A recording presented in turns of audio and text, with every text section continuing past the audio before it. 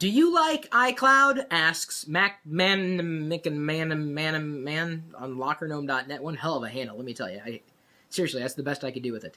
Either way, yeah, I do like iCloud, and I gotta tell you, I think I like iCloud more on Windows than I do on Mac OS X for one reason, and I'll explain that in a second. So it's free, or at least the core part of it. You could access your mail online. You could synchronize your photos with PhotoStream, at least the last 30 days of photos. You can share a calendar online. You can keep your contacts there. You can now find your Mac or find your iPhone or iPad or any iOS device. I think the Find Your Mac feature is really, really nice, especially those of you who have MacBook Pros, and ask, well, what happens if it gets stolen? It's been stolen before. There's software that is available for either Windows or Mac OS X, but what makes iCloud's services nice is that most people are going to be running them, and it's going to be built into the operating system, at least the iCloud connection to the operating system. So, yes, what's not to like? It doesn't really cost you anything. So why do I like iCloud services more on Windows than Mac OS X? Because of the way they handle PhotoStream. So on Mac OS X, you basically flip the switch in iPhoto, and you can toggle whether or not you have it enabled on your iOS device or in the iPhoto libraries and streaming, and what different levels of settings that you want. But I don't really use iPhoto all that much. So why I like it on Windows is that with Windows you can set your own upload and download folder. Dude, that is so awesome. So you can't do that on Mac OS X. You can do it on Windows. I'm like, well, wait, if they did that for Windows users, why did they not do that for Mac users? Well, because they think that iPhoto is easier to use, and I'm not sure I'm in full agreement with them. So having that feature alone on Windows is kind of nice. So you can use iCloud services for free on Windows. It's not just a Mac thing. Just like you can use the cloud services from Microsoft on Mac OS X. It's not just a Windows thing. It's nice to be able to play in both these worlds. I think the services will continue to mature.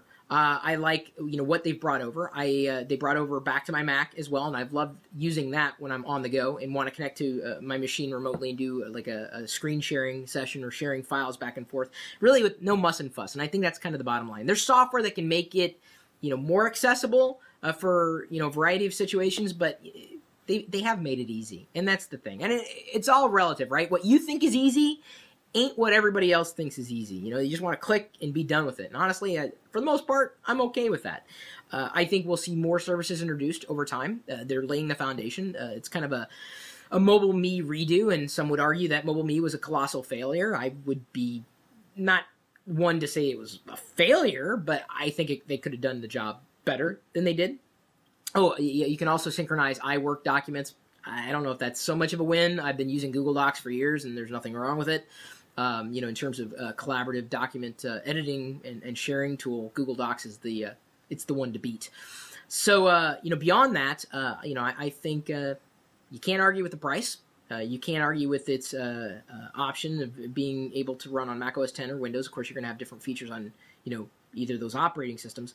And that they're going to be, continually adding services to iCloud. They've made it better for consumers. The Back to My Mac feature is great. The Find My Mac feature is also great should your laptop get lost or stolen. I mean, you can only imagine how many phones have been recovered because of that feature built into the iPhone, or I guess iOS. If you lose your phone, there's a better chance of it getting recovered, or you could remotely wipe all the data that's on the phone or iPad. And it's just baked in. It's just easier to use. And I think that's kind of the bottom line, is that these are services that are easier to use for human beings to use. So thank you for liking this video. Thank you. I appreciate it. It's a pretty good question.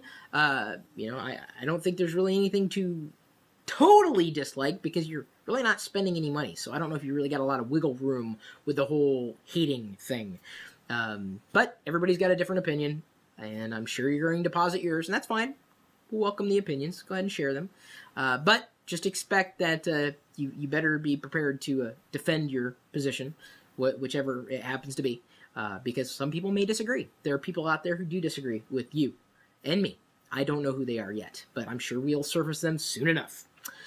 My email address, chris@pirillo.com. Feel free to drop me a line, ask a question there, or, lockergnome.net, ask a question on YouTube, Facebook, Google+, Twitter, beyond, whatever. We're everywhere on social media. And then, of course, you can join us in the chat room. We are geeking out 24 hours a day, 7 days a week with a live video feed at live.pirillo.com.